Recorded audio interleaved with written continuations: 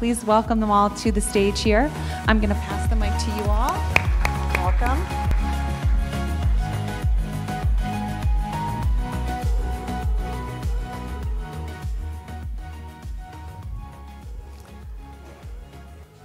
All right, signs in place. Well, welcome. Welcome, Vanessa. Welcome, Chad. Welcome, Christine. Thank you all for joining this panel. Today, I thought we would follow on, if we could, some of the concepts around the transformation that's going on inside of your companies. Each of you represent slightly different nuances on the commerce model. So I think we've got a lot of really good things that you can share. What I thought I might start with is clearly there's been an enormous blurring of channels. And that is creating real challenges for people who see themselves as either just online pure plays, whether they're a wholesale retail combination, whether they're participating in marketplaces. What I'd love to hear about is your ecosystem and what it's really like right now working inside of your personal ecosystem. So who wants to start? Christine, will you do it for me? Hi, everybody. So I run e-commerce and marketing for Adrianna Papell. We manufacture, wholesale, and ship direct-to-consumer women's dresses. The brand is a 38-year-old brand, but for 38 of those years, we were traditionally a wholesaler. So you buy our dresses primarily through the major department stores. We don't have our own stores in the United States. We do overseas. But about 2 years ago, we launched our direct-to-consumer business, really because the customer told us that she wanted it. She was calling us. She was checking out our non-commerce-driven website. And actually, we've been able to build a very fast-growing direct-to-consumer business accordingly. But it creates its own challenges, right? So we sell direct through our own website. We also sell through different marketplaces. And my number one competitor is myself, right? So the same dresses that I'm trying to sell to the consumer, so is Macy's, so is Dillard's, so is Nordstrom's. And really determining how to best go to market so that ultimately the customer understands the value she's getting is something that we're trying to really work through and optimize across those channels so that it makes good business sense, right? Which channel is more lucrative for the business to sell through? How do you reach a target net of people than maybe you would in one channel versus the other? But ultimately, how do you not confuse the customer and the value of shopping one versus the other? So we build a lot of programs so that she understands the convenience of retail, but also the convenience of shopping direct online and having a chance to try it on and return it if it doesn't fit her and so forth. So that's kind of our complex little circle that we have there. That's pretty complex, yeah. Especially for a company that's 38 years old that has only recently come into commerce. Correct. So you weren't an early adopter company. Right. So Chad, how about at Fossil? Yeah, so everybody, I'm Chad Cornstubble, Senior Director of Commerce at Fossil. For us, it's, getting our content out there as we start getting into the technology space for Fossil. You know, everybody knows Fossil as being a great watchmaker, leather handbags product, and for us, it's understanding what consumers are buying at Macy's versus Dillard's versus the other pieces, and really being able to tell the story of the connected product. How is electronics going to come into the fashion space of a watch? How can you tell the videos, the stories, and really get that content out there in front of the consumer? And within that is getting the information back from the wholesaler. As you and I were talking about earlier, we're creating, these disciplines that, we need to go help the wholesalers. We need to help every channel that we're out there and to say, hey, to change the paradigm that it's not you against us, it's we're together. Because if they can rise, then we can rise as a company. And that's one of our biggest challenges that we're facing right now. I am on Amazon, but I also have my own third-party site as well. So I'm competing against myself, a lot too. But we're doing our best to educate the consumer and keep the consumer, firsthand. All right, Chad, I want to come back to that because I want to hear about some of those conflicts. All right, Vanessa, you're in a pure play business. Yeah, so the Grommet is predominantly e-commerce. That's where we started about 9 years ago. A couple years ago, we did actually move into wholesale as well. So trying to test out that channel, not only distributing to boutiques and smaller retailers, but also trying to find opportunities within larger corporate companies such as Ace, Bed Bath & Beyond, and trying to find that, that exposure there. And one of the challenges is really about we go out there, we find these entrepreneurs, these makers who have these unique and innovative ideas, and really we're the platform to help showcase them and market them out to a consumer audience. And there are a lot of big players out there. We're also trying to identify unique and innovative ideas as well. So we're playing in a game of a lot of big fish, so to speak, in this distribution model. One of the things I think is a significant challenge as technology continues to advance is not only the omni-channel space, or the way in which people are purchasing, whether e-commerce or in local retail, but also the device at which they're browsing these products and then ultimately purchasing. So we have about a 50-50 split on our digital channel between desktop and mobile device. And so you have to also think not just about how people are browsing, but how they're shopping and how to enhance that experience for those consumers based on that device, because it's definitely a unique experience.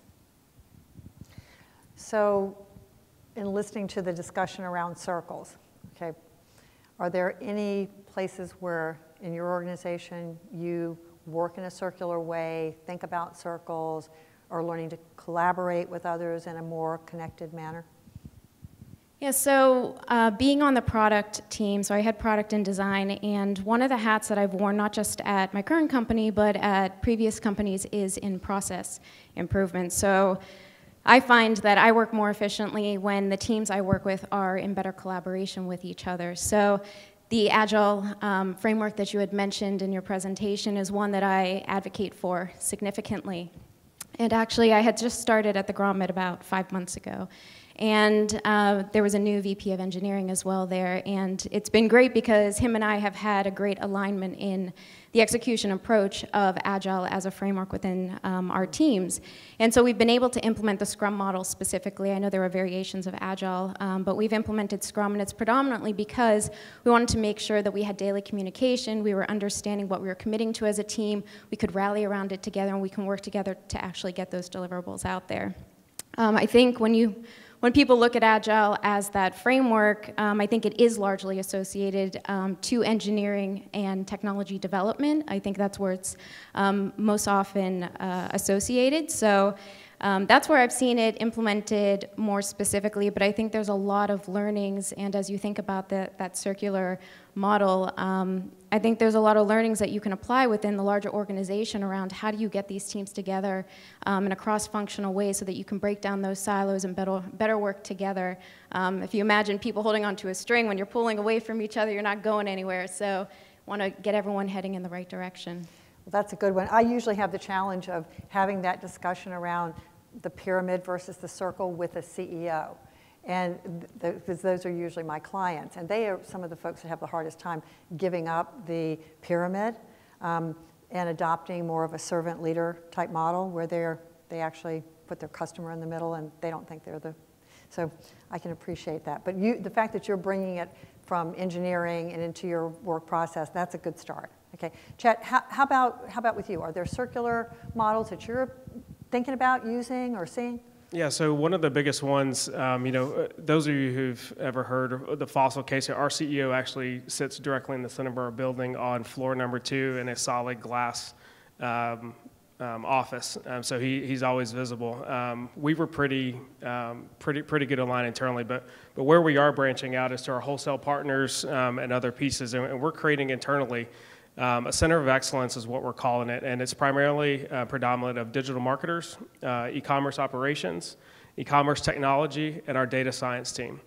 And what our goal is we're going to create an entire deck to basically educate the entire company first, our wholesale staff secondly, and then to go on to a roadshow to some of our major wholesalers to hopefully to get them to get a little bit more comfortable and embrace what we're actually asking for. We're not asking for internal secret sauce on algorithms of how you shift consumers. We're not asking for, when are you going to shift and change products? Because I will already know that based on the latest tools that are out there when they're changing prices. But it's to get them more comfortable to talk to us about the customer journey. Where are you struggling? What do you need to see differently in what we're doing? And I'll be the first to say I will share any content that we create out on our website. If you look at Macy's.com today, Macy's has 90% of the content that I have on my own website, and that's okay. We need to be in a world where we can coexist and we can win together, and that's been a big challenge, is to get the wholesale group to understand that it's not us against them. We are there to help, and that's something that we are at Fossil creating and moving forward. Those sound like great best practices. I will tell you, we've recently been called in to do some of that, what I would call conflict resolution circles between wholesale and brands, and it's about educating the partners on the department store side. So it sounds like you're hitting it right on. How about you, Christine? Sure. I think, being that the brand really, the majority of the staff and culturally is a wholesaler, you kind of see your own little e-commerce circle going on and the rest of the company not following the same circle. So you think you can kind of influence them, you can bring them into your little circle? Here's the good news. So one of the first things I did, I joined a year ago after being 20 years at the same company. And what I'll tell you is I went from office products to dresses. And I had to convince the CEO as to why I thought I could sell dresses if I could sell paper. And my answer was, I think I can sell anything if I understand my customer. So the first thing we did was we ran research.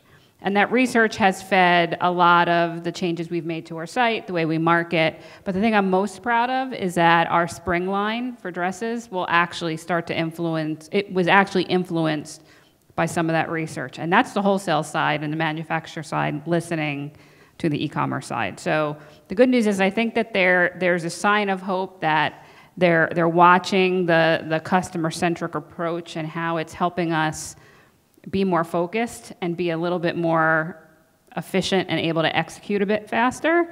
I think it's going to take a while to transform the whole company, but what I'll tell you is our direct-to-consumer channels at the moment are very much dedicated that way. That's great. I've found that with failures, sometimes there are even better lessons than with successes, okay? Have there been any frustrations along the way as you've been trying to kind of push towards this more customer-centric, more circular, connected kind of commerce model? What are some things you could share with folks that they may want to avoid if they haven't already had that experience? Yeah, so I think some of the biggest failures that we tripped up on in this is getting our technology partners on board with being able to make sure that we can access the customer data. The silo slide that you had out there was so true. Customer data is the holy grail of a company, but you have to be able to empower the users to go do it. So I was sharing earlier with Andrea that we have to be able to have tools as the business units to go get the data. It's not a technology-driven decision to be able to go say, hey, you're going to go use this mainframe to go do it. You know SQL, right? You love it, right? No, I don't know SQL, and I don't love it. We'll open a ticket and we'll get that to you. That's a problem. In modern-day commerce, that creates a wall that when you're trying to do an email pull, if you're trying to do site segmentation, if you're trying to do whatever it might be that you're trying to do to drive a different experience, that puts a block in your way. So what I will say is that's been a big challenge for us. One of the things we were able to do is coexist our technology partners within the business. That's something that has stood the test of time at Fossil for years and years and years. We finally broke through that this year. And it has gone tremendously. We're sending less and less email, and our revenues are up based on it because we're actually empowering users to get more granular with the data rather than just what they have to type into a ticket to get the pull. And there's many other examples. So I'd say that that's one that we've been able to, that was very, very tough and painful, and it probably bled the company millions of dollars, not only from a cost perspective of tools, but also just from the speed to market of being able to segment and get to the data quicker. So positive we're there, it's taking too long to get there. That's a good one. Now, Vanessa, you talked about fast failing in more of a Scrum and Agile model, so there are some failures you probably addressed quickly and moved on.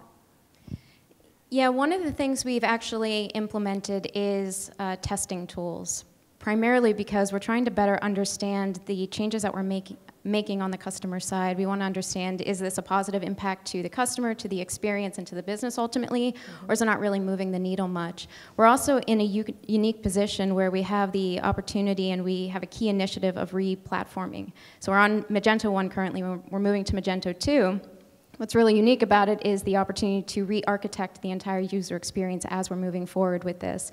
And it's really important to understand what that user experience should be when you are developing this new platform, so that you're not putting something out there that you might just have out there right now because it exists, but really trying to focus in on what are the pain points of the customer, how do you improve those pain points of the customer, and reduce the cruff, so to speak, of the experience that might be impacting them. So in addition to the Scrum model, which is focusing on quick iterations, we are also doing those tests as part of the cadences that we have, or the sprints that we have within our team, to evaluate quick changes to that experience. But we're also taking those lessons as we're thinking about this new platform initiative and thinking about the new experience that we want, and trying to test out, if we were to make these changes and go in these directions, is this the right direction to go in? But that's only really the quantitative side. What we wanted to also focus on was the qualitative side. So we've moved forward an initiative, it's just kicking off right now, but working to build advisory boards, both on our B2B side, but also on our B2C side. And its target is really to get a key set of customers who either are happy or not happy, you know, it's good to have that mix, who can provide more of that qualitative feedback on the iterations that we have out there, on some of the discovery understandings of, you know, what's their experience out there outside of us, and how can we take lessons learned from a more holistic approach to that experience and feed that into making sure that what we're doing is the right thing to do. Christine, have you tried that in your research? You've tried any of the advisory groups with customers? Yeah, so we're actually in the process of creating a live panel that will bring in both existing and new customers. The fascinating thing about our business is she's anywhere from 18 to 65 plus. We have a very big bridal business, so we've got some millennials that we're challenged to meet their expectations, and then we have the customer who traditionally, you know, she's the mother of the bride, or she's the grandmother of the bride, and she's looking for fit and comfort and style, but she'll only shop at a retail store. So we've got a lot of different customer bases that we're speaking to, but yes, I think creating those focus groups or doing continual research has definitely been something that's helped us. The other thing I'll say is, back to the data point, you know, I came from a very big organization that you would think had all their data together, but it had a lot of channels, so it didn't. And it was very hard to have a focused conversation when we were moving into the world of personalization, which we know converts better, but if that data isn't centralized together and usable, and it means that somebody like me, who doesn't know SQL either, can actually action and do something with, then it's really not, you know, a leverageable tool. So at Adrianna Papell, is in our infancy stage, we're trying to build and centralize that data now, knowing that ultimately, and I think one of the speakers said it this morning, lifetime value is what's going to differentiate you in this space. So it's about long-term relationships, not just transactions anymore. But that data is so important that if you can't leverage it, it's very hard to win in that type of view. So outside collaborations becoming much more important, and, you know, I would say have completely different sets of challenges than, you know, we were hearing from Chad, he's trying to tackle it. Okay, what are you finding is helpful with those outside collaborations to create this more connected commerce? Or is this the frontier right now? I think there's a lot of people that are trying to figure it out, to be honest with you right now. I think that with the worlds of Amazon's third parties and wholesale accounts and the gray market, and there's a wealth of different places you can go. Is anybody doing it well in your mind at this point? Or is everybody kind of just I think that bumping into it? I think that folks are kind of walking their way into it, to be honest with you. I think Nike made a fantastic move with their deal with Amazon that they recently did. I think that That wasn't so popular in some circles. that's exactly right. But I think it's the right thing to do. I think that in some cases, a tighter assortment is going to help you long term. I don't think that you can cut the umbilical cord, and just walk away. But I do think that there has to be a balance in the areas. And I think that, partnering with, external consulting firms, going to conferences and talking to, others that are in the crowd here to understand that is only going to help us as an industry because it is new. The millennial sector, you talked about it, they do shop differently. They want a different experience. So if you are serving to 2 generations, 3 generations, how are you going to balance those 3 different experiences? And so, I loved it earlier. Brendan was talking about sometimes you have to slow down. It's okay to say no.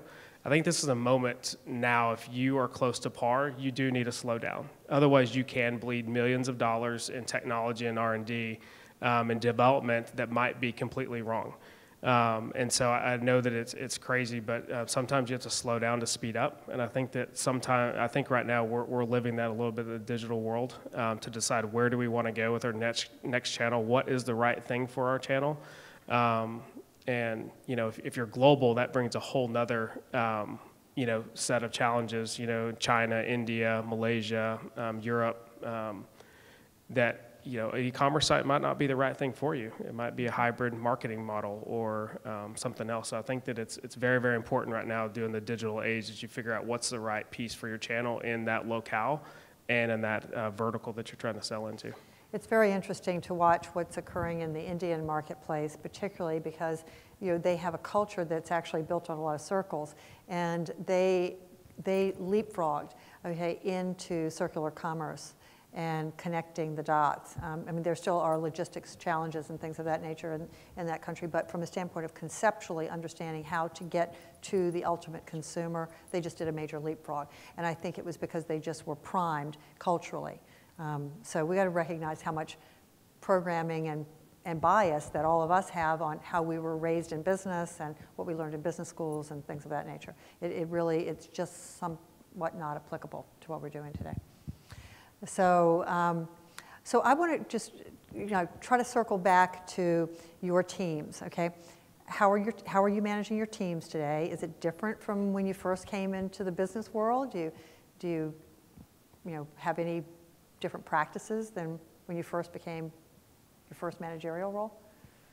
Since I have the mic, I'll keep talking. Yeah, absolutely. I started out thinking I was going to go in the investment banking route and quickly realized I didn't want to sit behind the desk with a suit and tie on every day.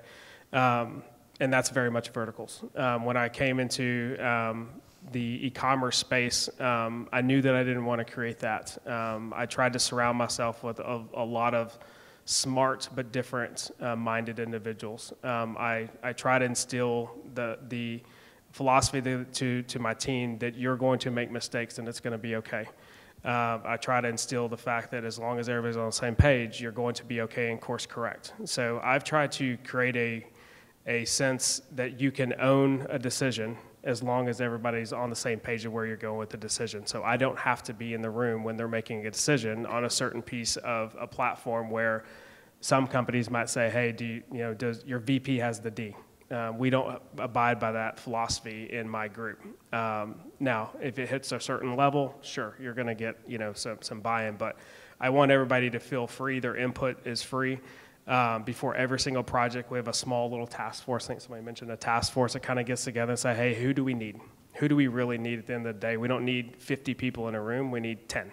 So who's our finance partner? Who's this partner? Get in the room and let's set the direction. Let's go. Those are the things that I've instilled in my team over the last 10 plus years of doing it. And it's served pretty well. Vanessa? So within product management, one of the focuses that tended to be on the way in which you divided it, specifically a product team, and how it interacted with engineers sometimes is based on verticals. I know you were talking about verticals versus this circular structure, and one of the challenges I saw with that vertical approach was you might have a product person focused on, for instance, analytics, and a product person focused on thinking about commerce, the checkout flow, and a product person focused on the search experience. And when you do that, you ultimately are creating these divisions or silos where you're not thinking about more of this holistic experience at the end of the day, or holistic product. This is thinking more external facing, but it definitely does have an impact internally on how these teams might work together and ultimately the information exchange that could happen. So one of the things that I found to actually be very beneficial and what I've implemented in my teams prior to my current role, but also in the current role, the focus that I have is taking more of a holistic approach and thinking more, okay, well, we have a larger platform, here are the initiatives, let's talk about how we want to execute against these initiatives and how it feeds into this larger platform. So that you are thinking about the full entity of that, and you are understanding, well, what are the communication channels that this customer might have operationally. What are the different internal stakeholders that might be affected by this or that we have to coordinate with? So you are thinking about all aspects, essentially, of the product and ultimately how that is going to affect internal and external stakeholders. So that's really the approach that I've been taking more recently and how structuring my team in relation to that. That makes a tremendous amount of sense. It's interesting, Chad, to your point that, when do you get involved in a decision? And a lot of people think that if you use a circular approach that you're going to give up control. I tend to think of it more like a ripple effect, okay? One circle that then informs the next circle that then informs the broader circle and so on. And so there isn't a giving up of, responsibility and accountability. It's just the form in which it takes to share. So that sounds like you are doing that with your teams, and it sounds like the lessons that you've learned from the agile management is really affecting how you're bringing people together. But I'm still surprised when I go into companies and see customer journey maps that are totally linear, and then I wonder how they actually get to customer life value, which is actually a circular piece. So if you've got that linear customer journey map, you might want to go back in and check on that one again. Don't you really want the customer to actually become a referral, okay, or become a repeat client, okay, or have a future spending pattern? So that's a circular behavior. So Christine, how about if we wrap it up with you, okay? It's a big difference from selling paper to selling dresses in some people's minds, okay? But you've made the leap, okay? What do you hope to bring from your old organization, and what do you want to leave behind? And then what are the things that you think you're going to learn from the experience in the fashion world? So the thing I've said for years that I've always loved about my job was I wake up in the morning, I know what I'm going to do, and at the end of the day, I know if it worked, right? And that's the beauty of e-commerce, right? We have the tools, we have the metrics, and a little bit more leeway, too, than I would say the rest of the organization. So one of the things that I definitely brought to my new role was that philosophy of, if you don't know yourself how you've impacted the business, then you better ask, because you don't then have the right tools to do your job. Because we should all, at the end of the day, and whether it's a day or it's a week or whatever it is, we should have the tools to be able to measure and move on. That idea of fail fast and do it again, and fail fast and do it again until you get it right. So I would say that definitely I took that with me. And I think, well, it's a culture shock for the organization that I'm in now, because it was so different. I think in any e-commerce organization, especially with the younger people now entering the workplace, they need that level of empowerment and that level of ability to make decisions that, as long as they're measurable and they can move on from them, there's little risk. I mean, the things that you leave behind are, the red tape, the multi-channel beast that a lot of us have worked in, and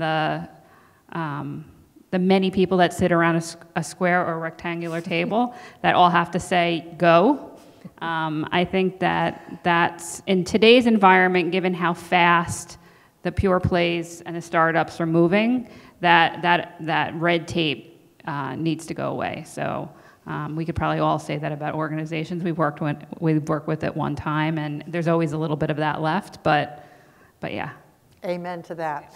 Well, on that note, I want to thank our panel. I think they've just been fantastic and generous with their insights and lessons for us, and we really appreciate all of you preparing for us today.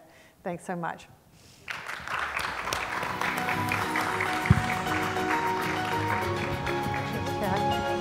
Fabulous job. You guys all did fabulous job.